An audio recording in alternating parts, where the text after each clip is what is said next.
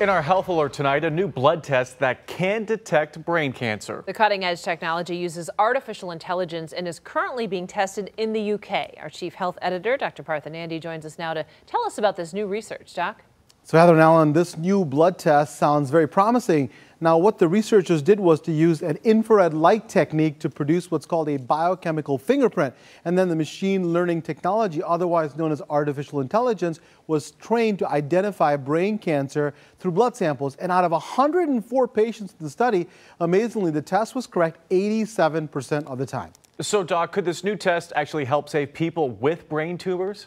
So, Alan, in my opinion, I believe it definitely will, because unfortunately, the current 5-year survival rate for folks with brain cancer is less than 33%. And that's because brain cancer is often difficult to diagnose. Right now, if a tumor is suspected, well, doctors will ask about symptoms, do a physical exam and neurological exam, often use imaging studies like a CT scan, MRI, to see images of the brain. But this blood test is much simpler, non-invasive, and faster. It could really be helpful in patients with possible brain tumors. And hopefully they'll be diagnosed sooner, that's the key, and get treatment earlier, which could then mean improved survival rates. So why is it so hard to detect brain cancer?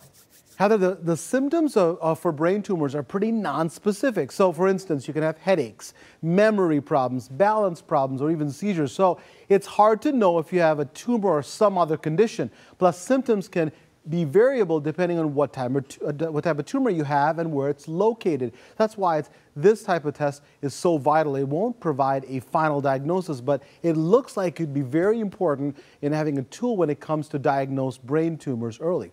Yeah, this is some pretty exciting stuff, Doc. Thank you. Yeah, I love this kind of stuff. It will help save lives. Absolutely.